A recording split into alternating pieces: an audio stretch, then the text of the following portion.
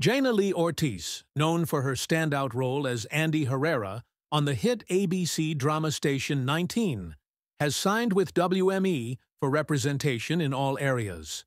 Ortiz, who was previously with Verve, has made waves in the industry with her compelling performances and significant contributions to television.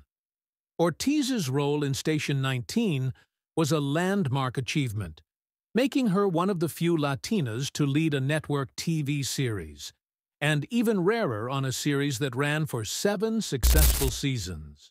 Her portrayal of Lieutenant Andy Herrera, navigating her own path beyond being the daughter of the beloved Station 19 captain, Pruitt Herrera, resonated with audiences throughout the show's impressive run.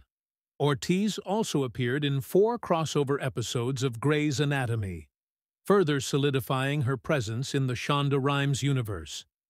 Before Station 19, Ortiz starred in the Fox police drama Rosewood, showcasing her range in a different genre.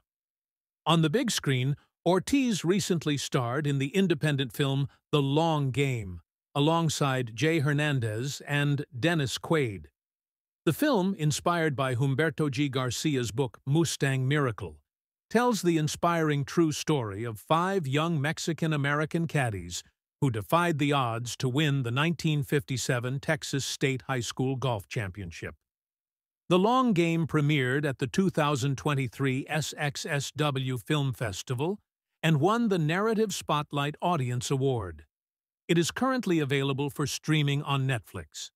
Ortiz continues to be managed by Link Entertainment, and her new representation at WME marks an exciting new chapter in her flourishing career.